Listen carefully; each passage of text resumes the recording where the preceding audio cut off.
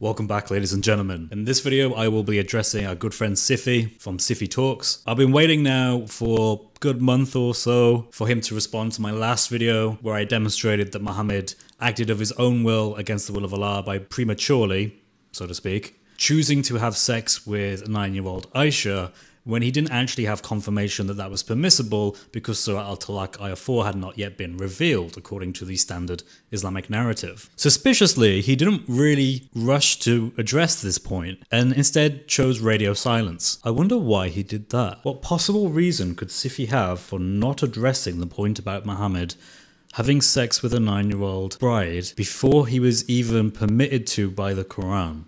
There are many reasons I could think of why Syfy wouldn't want to address that point. I'm hoping perhaps this will be a little bit of a prompt. We can remind Syfy that he has yet to address his point, because I don't know about you, but I'm incredibly interested on how he defends these actions. But in this time, Syfy has published a new video where he attacks some of the Christians, and as usual, I don't think it's particularly great. In fact, I think that Syfy has made a lot of very basic errors and mistakes, and to be frank, I would have hoped he would have known better at this point. But I'm always here to educate Syfy on the things he's missed out and point to him to scholarly works that refute his points very quickly and very easily. Let's watch the first clip. Here we go. God Almighty does not have sons or daughters. Christians claim God has a son who is the second person of the Trinity, meaning he is also God. So according to them, Jesus is the Son of God and he is also God, which leads to believing that Jesus is the Son of himself. Yeah. You see, Syfy, you end up with these conclusions because you don't actually understand what Christians believe when they talk about God. You apply your Islamic belief to the Christian belief and just assume that you can do this with no questions asked. If you let Christians explain their concept of God to you, then you'd actually understand the answers. When Christians say that there is God, we mean the Creator, the Savior, the Redeemer. This is the question of what God is. His essence, his being. But the other question about God is, who is God? Now, the Islamic perspective is God is Allah. He is one person, just like in creation. The issue here that we see is that Christians don't share that same belief. Christians believe that although there is one God in the what sense, there is one essence, one being in God, the question of who God is answered by Father, Son, and Holy Spirit. Three relations or three persons within the Trinity. Because Christians say that who God is Father, Son, and Holy Spirit, we conclude that God is tripersonal. One of the reasons we believe this is because, like Muslims, we agree that God is not like his creation. And hence, he is not one being in one person like creation. He is beyond creation. So when you say God is one person, you're actually going against your own Quran by saying that God is like his creation. And there's nowhere in the Quran where he says explicitly that he is only one person. These are the very basic concepts of Christianity. And if you aren't aware of these yet, you need to go back and study Syfy. So to answer your question directly, there is no issue with saying that Jesus is God and Jesus is the Son of God, because you've talked about two distinct things. When you say Jesus is God, we're referring to his nature. Jesus in his divine nature is God. That is the what Jesus is. Jesus is the Son of God is the who Jesus is. The particular relation we're describing in the Godhead. And because we make this distinction, there is no contradiction, and we are not saying that somehow Jesus is one person and also another person. Let's move on to the next part where Syfy quotes the dictionary. Okay? This belief doesn't make any sense at all and leads to absurdities. According to Collins Dictionary, son has three definitions. Someone's son is their male child. A man, especially a famous man, can be described as a son of the place he comes from. Some people use son as a form of address when they are showing kindness or affection to a boy or a man who is younger than them. So which of these definitions relates to Jesus being called the Son of God? Is Jesus the biological, actual Son of God, or is he just a metaphorical Son of God? And if he's not a biological son, and I know Christians don't believe he's a biological Son of God, then Jesus is only a metaphorical Son of God. Therefore, he's not an actual Son of God, and the Trinity is just a delusion. Are you okay, Syfy? You just quoted a dictionary, the Collins Dictionary, to define the term son, to then apply that to the Christian theological understanding. Okay, let me break down how bad and how poor that is. Let's really think about this, right? Imagine if I, a Christian, were to do something like this. Here we are, ladies and gentlemen. I am going to prove that Islam is false. Here we go.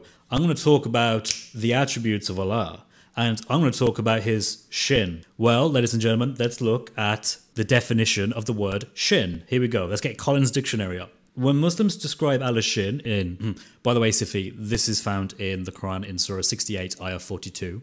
We have the following options presented to us. Shin as a noun can refer to the front part of the lower leg. Interesting. It can refer to the front edge of the tibia. Also interesting. Or in a British context, and of course I am British, it can also be a cut of beef. The lower foreleg.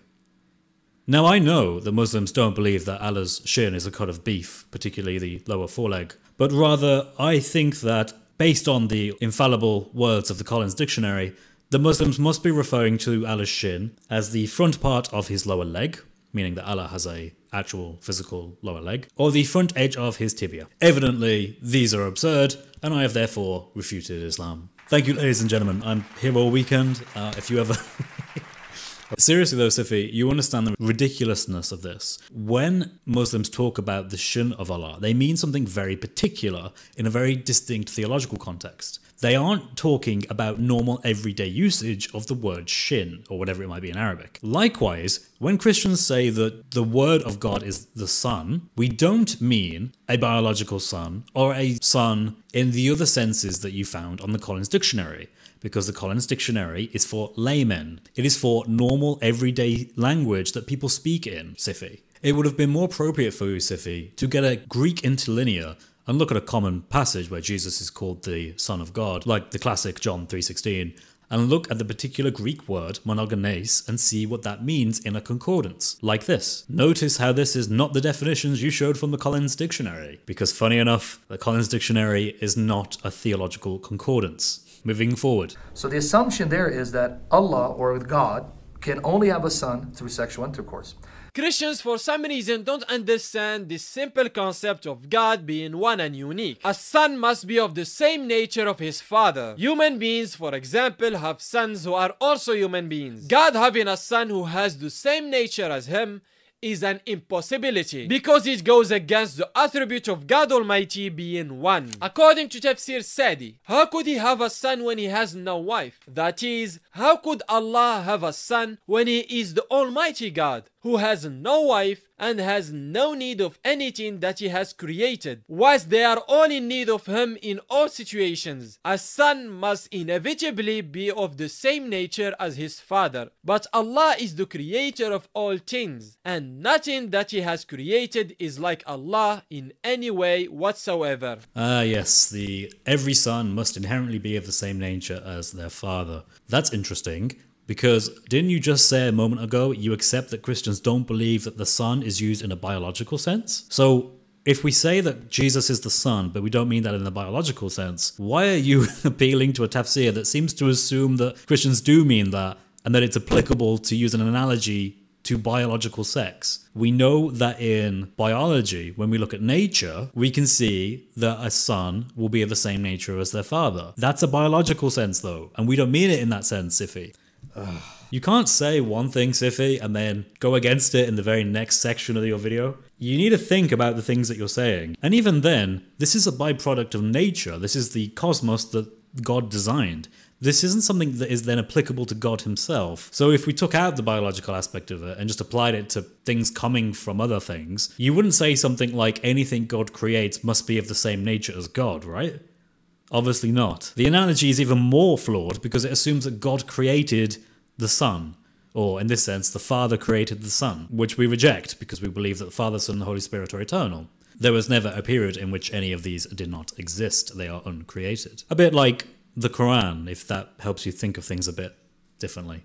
Let's move forward. So someone pointed out to you that there is valid hadith that talks about how there are certain parts of the Quran that have been lost. Your response is, Allah causes it to be lost. Okay, prove it. Show me any authentic hadith where those specific chapters or parts of the Quran that he claimed have been lost. Muhammad said that this is intentional. I will gladly wait, but I have a funny feeling I'm going to be waiting for a long, long time. Keep in mind, I actually think this is a weak form of the argument. There's a much stronger one, which is just using modern scholarship.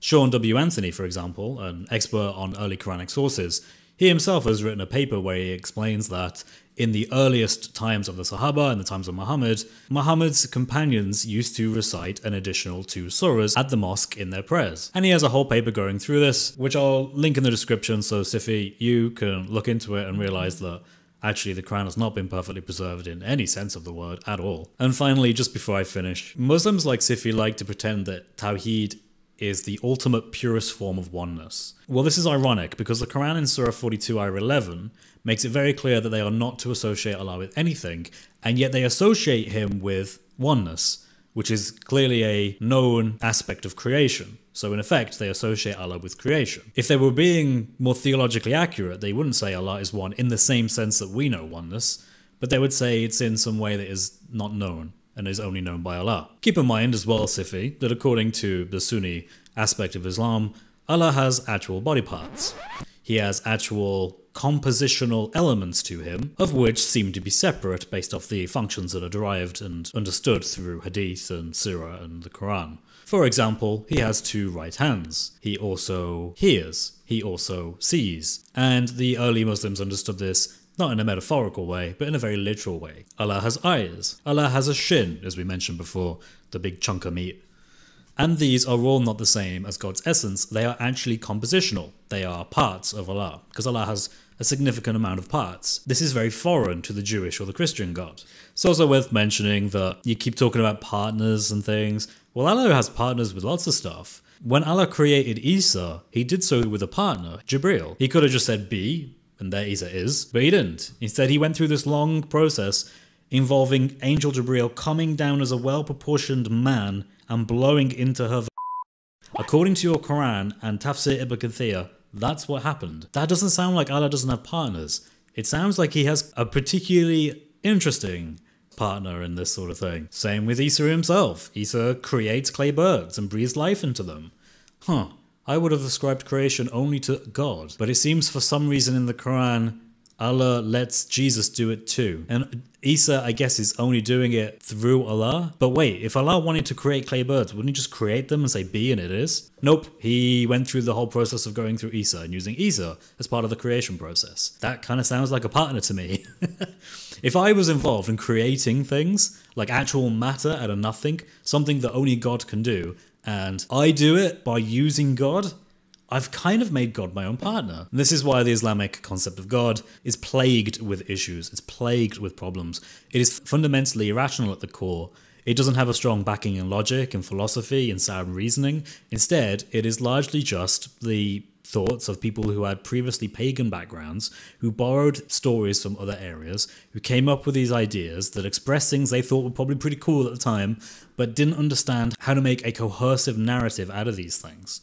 In other words, yeah, they got a lot of stuff wrong about God. God is one in an absolute sense. There is nothing you can associate with him. But he also has like lots of different parts that enter creation. But he's also nothing like creation because the Quran says so. But we also say he's one, just like a lot of things in creation. You understand how you start to get kind of funny when you do this, right? Like it gets progressively worse. Because Sifi, I have a funny feeling, is not going to have any answers to this. But I will wait, Sifi, and I'll be patient. Still waiting for a response to the last video about Aisha, the 9-year-old child bride that Muhammad had sex with before he had actually got permission from Allah through the Quran to do so. And I'm now going to wait for you to respond to this. Lord willing, Sifi, you realize the errors you're making here. And you start to think, hey, maybe I got some stuff wrong. Maybe the Quran is actually just the work of man. God bless you though. God bless you all. Come to Jesus Christ if you have not already. And I'll see you in the next video. Take care.